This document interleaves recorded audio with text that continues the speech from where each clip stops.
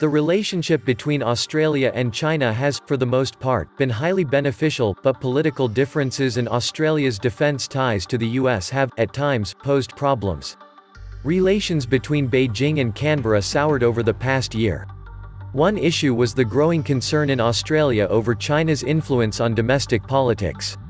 Tensions grew after Australia passed the Foreign Interference Bill in June 2018, requiring lobbyists working for foreign countries to register as foreign agents. Welcome to the Atlantis report. Australia is very dependent on China as a market for minerals and food. It is also increasingly the object of Chinese investment, which may one day exceed that of the traditional investors, the UK, the US, and Japan. China is the #1 trading partner of Australia.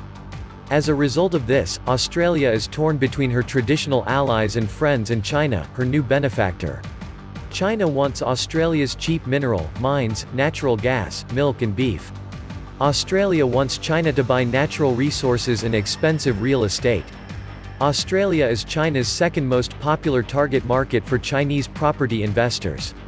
Nearly 33% of Australia's exports go to China, primarily driven by China's significant demand for minerals. China, in fact, buys more from Australia than Japan, the US, and South Korea combined. Australia's agriculture sector has also caught the eyes of Chinese investors. The biggest importers of Australian wine used to be the US and the UK just a few years ago. Today, it's China. And now some of China's most prominent winemakers are buying up vast vineyards with the intent of selling the wine that's produced in Australia directly into China. Australian wine exports to China surged 40%. And wine only scratches the surface. China's investment in Australia's agricultural sector has gone from $300 million to more than $1 billion in just 1 year. The shift is being driven by China's booming middle class, which has high demand for things like produce, meats, dairy, and minerals. Beyond just Chinese companies buying minerals from Australian mining companies to use in their factories, there are also sizable amounts of investment coming in from Chinese companies. Overall, it's safe to say that the Australian mining sector would not be what it is without China, but Australia also relies on the billion people up north to act as customers for another crucial aspect of their economy, education. As strange as it might sound, universities, which in most cases are non-profits, form a sizable part of the Australian economy, as Australian universities are some of the most successful in the world at attracting international students. The country is home to about 875,000 international students across all types of schools. Now, of course, remember, the entire population of Australia is only about 25 million. What that means is that, in the entire country, 1 out of every 28 people are international students. Of these international students, the highest proportion, by far, is Chinese, at 30%. That represents 250,000 Chinese students studying in Australia. On the flip side, that means that at any given time, 1 out of every 5,000 Chinese people are studying in Australia. Within universities, Chinese make up 10% of the average student body, however, considering they tend to cluster together. Individual universities have far higher proportions. All in all, these Chinese students contribute more than about $10 billion a year to the Australian economy. There are also plenty of other sectors that play a part of China's enormous economic influence in Australia, such as tourism, manufacturing, services, and more. There's a lot of millionaires in China. And their wealth is growing at a much faster pace than the total value of Australia's housing market.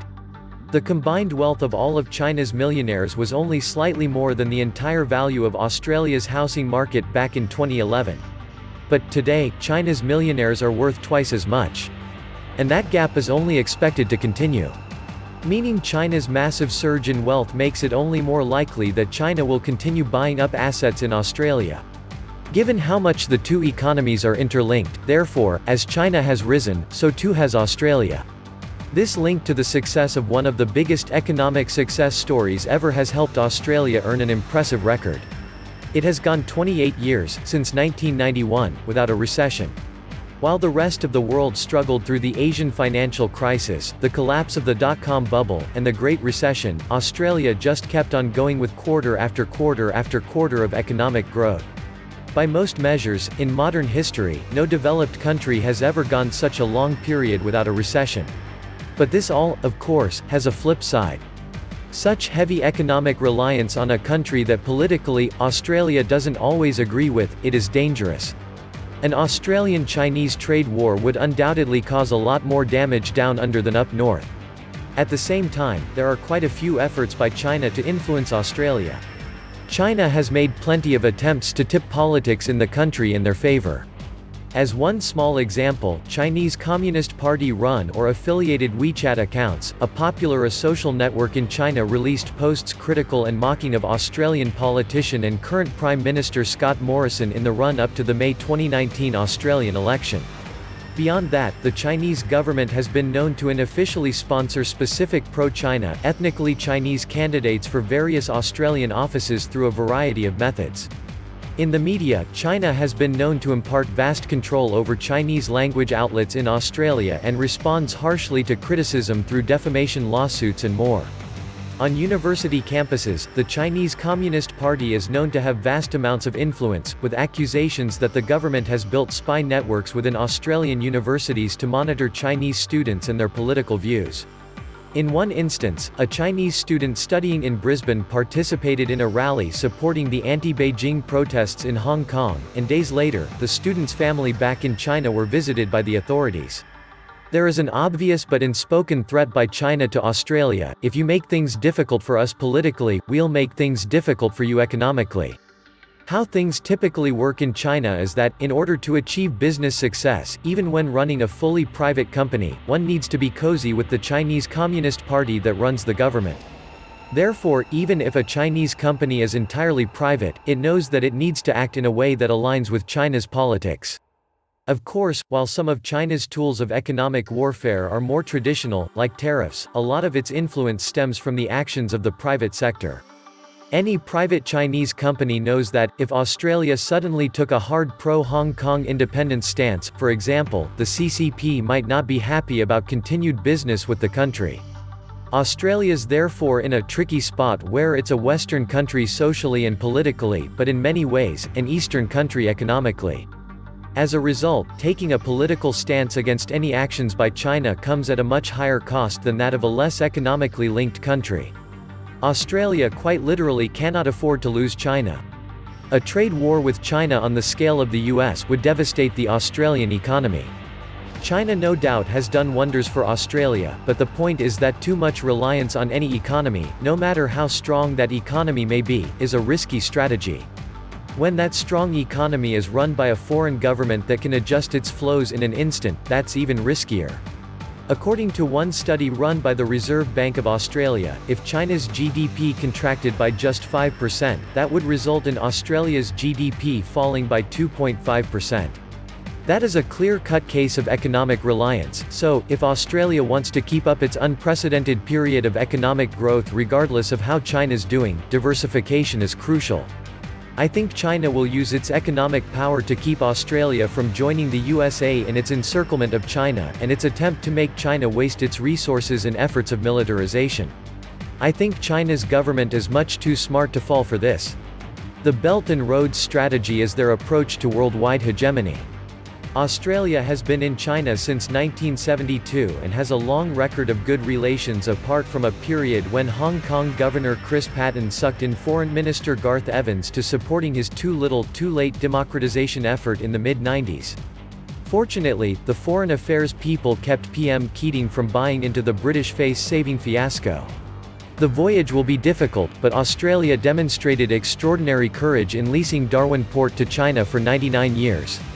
China's attempt to buy a massive block of properties in Central Australia has now been twice rejected, but the feeling is that it will eventually be approved. Australia's Foreign Affairs Department has been remarkably deft since 1972 when PM Gough Whitlam recognized China, and the department found itself without any Chinese language trainees to send. Within 5 years, the Australian embassy was renowned for having some of the best linguists in Beijing. Australia has opened its home to the Chinese, there is no doubt about this. One should remember, Australia is a small country, just over 20 million people, merely one single city in China. To Australia, China is a mammoth superpower, gargantuan in population and economic might. Both are cognizant of the threats and risks to the friendship. These are complex, many and distorted by China's size. Personally, I don't think their governments will have good relations in the near future. The basic idea of Australian diplomacy is close to China in economy and close to US in security will become hard to reconcile in the future. There is a joke that says, the primary purpose of the Australian Navy is to protect the sea trade route to ship iron ore to China from, guess who? The Chinese Navy. Yes, I do believe Australia can survive if all trades with China were shut down, but definitely, they will have a difficult time. This was the Atlantis report. Please like, share, and subscribe. Thank you.